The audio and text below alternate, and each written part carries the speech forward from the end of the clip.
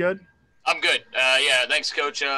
First off, good seeing you. Congratulations. I know I didn't get to talk to you after the Patriot League championship, but how does the team assess, playing an Arkansas team? Do you feel like you're playing with house money now? You accomplished one goal, or do these guys still feel like there's some unfinished business left?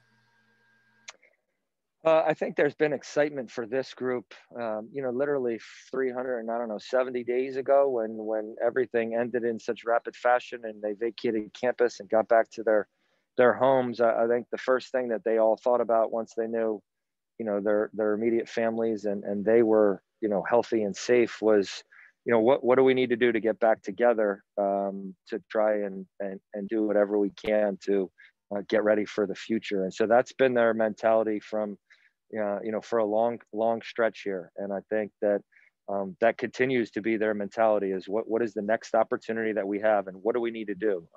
I don't think it's house money. I think that a number of these guys had a chance to do this and play against a phenomenal Tennessee team a couple years ago and did really well. That game went right down to the wire. And I think that they're excited to continue to learn about Arkansas and to prepare as we have for the other opponents that have been on our schedule this season. Thanks, Coach. Good luck. Nico, are you all set? I am all set. Thank you, Jordan. And Coach, great to see you as well. And glad you guys got safely to Indy. You kind of led perfectly into this question here, the experience against Tennessee in 2019, where you honestly almost had it. What did that show the guys, especially the upperclassmen on your team, about the experience, of March Madness and going against, again, another SEC team here in Arkansas? Yeah, I mean, a big part of being the team who hasn't played against, as much length and speed and athleticism and, high level talent across the board is adjusting to the pace of the game, the speed of the game, the size of the opposition. I think this group, certainly those who experienced that a couple of years ago, that helps. Just like, when you play against Syracuse during the regular season, that helps you understand, that the guy you're going against, if he sticks his arms out, he's going to deflect a pass that, the guy in your conference isn't going to deflect. So, I think that certainly will help in that environment. I think it's helped us, every day since then. The guys have an understanding and a confidence and a connectedness that when they play together, they're capable of playing with anybody that there is. Every game's different, though. Every game takes on its own personality, and they're also aware of that. So, I think it'll be critical to find the rhythm of Friday afternoon's game and try and get adjusted as quickly as possible. Thank you, Coach.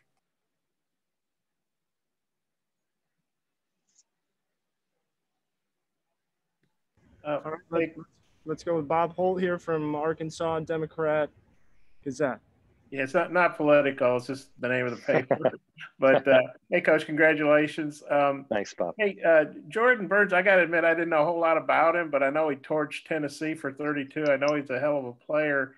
How would you, if you were given a scouting report, obviously without giving away secrets, how would you describe him? And the fact he lit up Tennessee, what does that tell you? Yeah, I mean, it tells me he's an extremely talented guy. I think you've got one of them in JD Note, if I'm pronouncing his name correctly. He, Jordan is he was recruited where he was because he's not the tallest guy. He's not, he's not the most athletic guy, but he's a terrific basketball player, and he's been able to score points in all different circumstances. Broke the assist record at Colgate University. But besides his talent and his abilities to, shoot from behind the basket, get to the rim, has a great mid-range game, involve his teammates.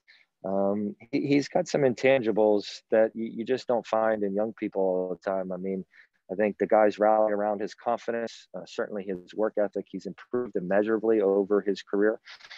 And, we're lucky in today's day and age. I think a lot of guys like him would have said, you know what, people missed out on me. I'm going to take my game and go somewhere else. And so, there have been games where, he has been able to score 30 or more points, but there's also been games where, he's really helped us win by getting 11 or 13 and 6 or 7 or 8 assists and a couple steals and, doing a lot of other things. So, we're really lucky to have him. And, it's not a coincidence that we've been to 4 straight championship games in our conference, in large part because of he's the guy with the ball in his hands a lot of the time.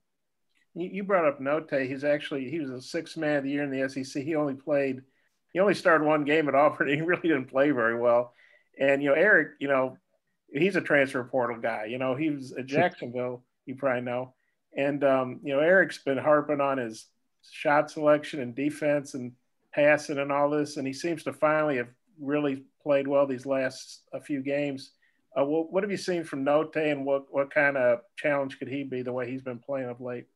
Yeah, I mean, I think he's a dynamic talent. If you just watching the Missouri series of games, for example, one game he's kind of quiet, and a lot of other guys, helped them to victory in that game. But I think the last one he might have had, did he have 26 in that game? It was actually 27. Yeah, 27. So he can go off, on his own explosive scoring ability. So I think it speaks to his talent. He's a dynamic player, and he can get going. Shot selection, good shots are the ones that go in the basket a lot of the times, and he can create for himself and his teammates, and he can single-handedly gonna change the tide of a game. And I don't know if you're aware of this, but the last time Arkansas played a Patriot League team in a tournament, 2006, was Bucknell. Bucknell beat Arkansas in Dallas, and what essentially was like a home game for Arkansas. Is that something you're aware of? Is that something you talk to your kids about? Yeah, that's a long time ago. I think we might have, we've got some guys who didn't even know what the NCAA tournament was, and when that game happened, probably. But it's certainly, and I think if you go back and look, that game was probably in the 50s. It was, yeah.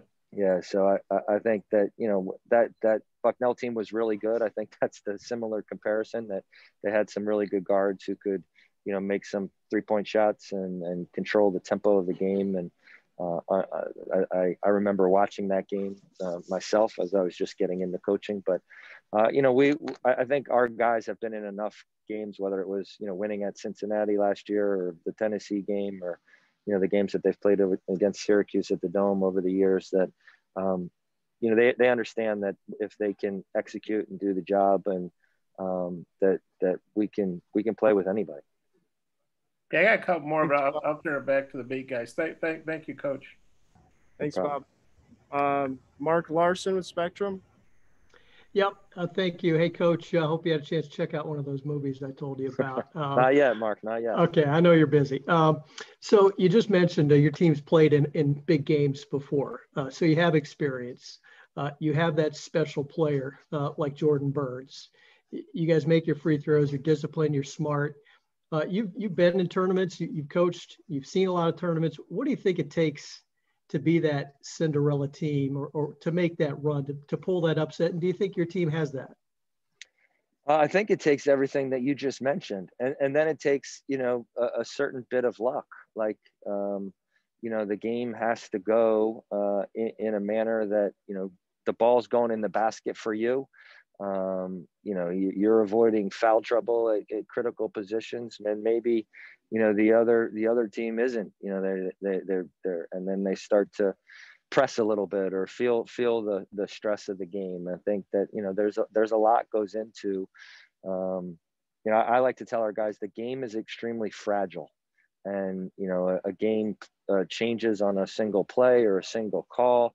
And so, you can't always control that, but what you can control is putting your best foot forward and sticking to, a game plan and the principles, and believing in yourselves and one another. And so I do think that, again, if you play the right game and it happens to be the right day, that, it's the magic of this tournament is going through that. And, we've all seen it plenty of times. So I certainly think that our depth, and that different guys have showed up, that we don't rely on just one guy or just one thing to have success is positions us well. All right. Can we go with Steve from Associated Press? Thank you. I was just wondering, both you and Arkansas like to play at a pretty fast pace. I was just wondering, first, what's gone into your philosophy about playing kind of an up tempo style, and is there any concern about this particular matchup, or if you play at that fast pace, that maybe you're playing into Arkansas's hands a little bit, or how much of a concern is that? Yeah, it's a large concern. I'll answer the first part of the question first, Steve. I think that we believe our coaching philosophy is that this is a player's game, and so as coaches, we were all former players. We need to take the guys that we have and try and best position them for success. It so happens that this group that we have now, we have a number of talented guards, experienced guards. We have some depth at the guard position. And multiple guys who can not just handle the ball to get it down the court, but are good decision makers. And so, we decided early on as we were working with them that, it's certainly easier to attack a defense that's backing up on their heels and trying to transition the floor than it is a defense that's, set in their coverages and go from there. And the other thing is no young people want to walk the ball down the court in today's day and age and look over and say, hey, coach, what play are we running? And me to put up run play number 5, option 2 side. Like that's not fun. And I find that players do better when they're enjoying what they're doing. So, but in order to do that for us, I don't know how much you budget, our defense has to be there. And I think that a big part of, our scoring and our possessions, high number of possessions and playing fast has been that we've been able to stop the opposition. We're not one of those teams that when the other team makes a basket that we're firing it inbounds and flying it down the court and scoring in the first 7 seconds. That's not how we're built. I think that Arkansas has been in a number of games in that way, that they're trying to get up and down and up and down and up and down, makes and misses in every scenario. So I think that's where our the numbers identify us as similar in that capacity, but I think style of play is slightly different. Obviously, if we can't stop them, it's going to be hard for us to play to get transition opportunities. So. And I think that if they're able to get up and down and attack the basket and get a lot of early open 3-point shots, then certainly that doesn't play into our hands. All right, Donna Datota from Syracuse. Hey, Matt, how are you? Hey, Donna. I've got a question. You talked a little bit about Cinderellas, and generally speaking, what Cinderellas need in this tournament is to have a little bit of depth. You have to have an ability if somebody gets in foul trouble or if somebody turns an ankle or something, and that's something you guys have had this year. Could you speak a little bit to the depth of your team? Yeah, thanks for that. You've watched over the last decade. I traditionally have not played 10 players.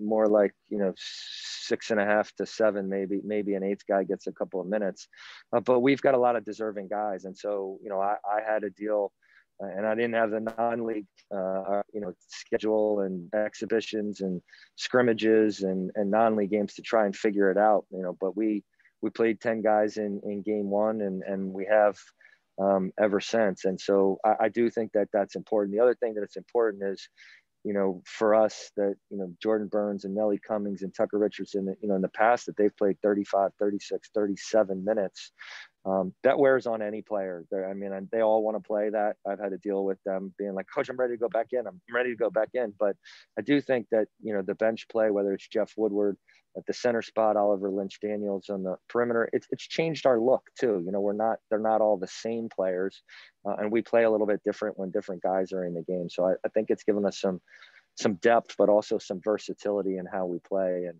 it's been a big part of our season for sure. Thanks, Don. Okay, and you're good with Jeff the rest of the way? Yeah, we're good with Jeff. All right, thanks. Hey, Matt, good to see you. Speaking Josh? of Jeff, I know you guys had high expectations for him coming in. How do you feel like he performed his freshman year? Yeah, he's one of the most unique players that I've come across. I think what makes him unique as a player is really his comfort with himself at a young age of who he is off the court. I think you know him as well as anybody, but he's like a super intelligent guy who's also a big goofball, and he has no problem hamming it up with the older guys and asking the coaches difficult questions or making a recommendation on the court to a coach. And he's usually right, which speaks to his best asset as a basketball player is his intelligence. And you don't usually say that about guys who are 6'9", 6'10", 260 pounds. He sees the game a play ahead. You don't have to tell him things twice. He really has been a sponge in his learning curve, which is incredible for first year guys. And he's an extraordinary passer. I think that again, for a young guy to come in, and Keegan Records was all rookie team and all conference tournament, for Jeff to come in, and there's been games where we had him out there to finish the game because of the type of game he's having. He's given us a super boost and a legitimate, for us in the Patriot League, we've got two guys who are 6'10", 240, 6'10", 260. Like, you put those two guys' numbers together, and from the center spot, we've got a first team all league performance day in, day out. So he's been a huge part of that. Yeah, when you guys don't have someone 7'3", what's the specific challenge for guarding Vanover? Yeah, he's a unique guy. Obviously, at 7'3", with his length and his 3-point shooting, it's something that we'll introduce to our guys on film. Presents some schematic problems. We've played against some pick and pop guys, but not necessarily at that position, at that size. So, it's something that's a little bit unique in how he's able to protect the rim. But again, our guys have been extremely good learners and prepared extraordinarily well based on the game plan and the film and the preparation. And I would anticipate that they'll be ready to do the same for Friday's game. Thanks, Matt. We've got time here for just a few more. We'll try to get to everyone here. We can start with Kevin Fielder from fifth quarter.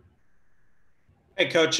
Thanks for taking the time out of I'm sure a busy schedule, but those last two games in the conference tournament, you guys really hit your threes well. And going into a tournament like this, how important is it for you guys to carry that momentum against a good Arkansas team? Yeah, I mean, it sounds cliche and it's kind of obvious, but I don't care who you are.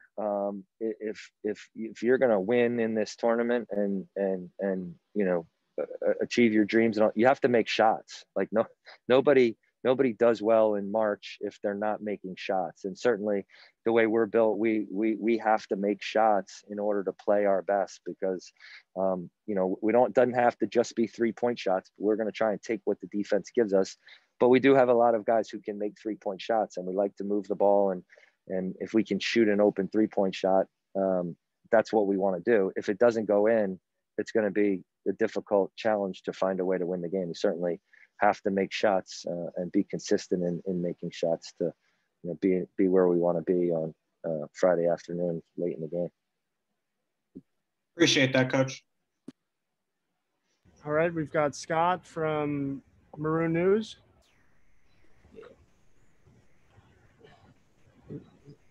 Scott? How's it going, Matt? Yeah, we're Colgate Maroon News. We're both juniors at Colgate. So we were wondering, so you probably don't pay much attention to this, but Colgate's been getting a lot of attention on the national scale. And like this year, you guys have been consistently top 10 in the net rankings. And you're like a high scoring team, top scoring team in the country.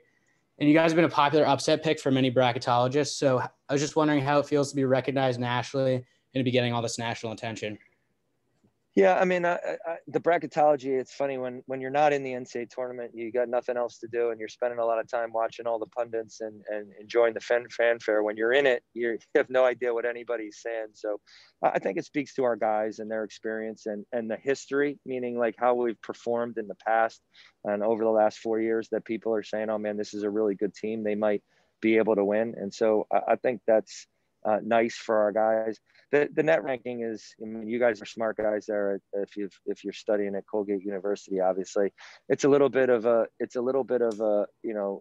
mathematical outlier because of, we didn't have non-conference games. Army and Navy did have a few non-conference games. They did well in those non-conference games. Navy beating Georgetown, Army beating Buffalo, who's a good team, playing Florida really close, and then we beat we beat Army 3 out of 4 times and only lost by 2, and Army beat Navy. And so, as you run the algorithm, it spits you back out something that, doesn't necessarily identify what everything else that everybody looks at in the country. So it's been interesting to have those conversations, across the country, whether it's the Wall Street Journal or Yahoo Sports or whoever it is that's kind of talking about the scheduling in the net. Obviously I don't think it affected the seeding very much for the NCAA tournament, and it'll be in what's been a crazy year. It'll be a little bit of an asterisk star about, a trivia question, Trivia Pursuit. Scott, should look up the history of Trivia Pursuit if you don't know it already, specific to Colgate University, Scott. All right, we've got time here for one more question. Scotty Borderline. Yeah, hey, Coach, I hope you're doing well. Just wanted to get your thoughts on Moses Moody's game, just from what you've seen on tape. And then Jalen Williams in the front court. He's a freshman who's made a pretty big impact for Arkansas, but he hasn't been playing lately. Yeah, I'll start with Williams. Obviously, gives them another, dynamic talent at his size, at his athletic ability. He's shown some signs of being able to step out and make a shot. The rim protector, the true big guy. I think that he's got a bright future ahead of him. The other guy, he's a special talent.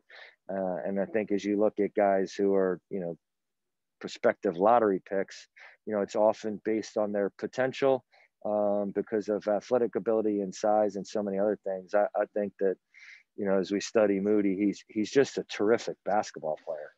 I mean, not only is he dynamic in scoring at 3 different levels and have that size and length, but he just understands the game. He reads the defense. He can get you when he sees you off balance. He's not predetermining what he's going to do and relying on the physical tools that he does have. He's seeing what's the defense is giving him and how they're playing them and taking advantage of those things. So for a young guy, I think, the way I watch the game and have a passion for the game, he's an extraordinary player. Thank you. All right. Thanks everybody for joining us. Coach, thank you as always.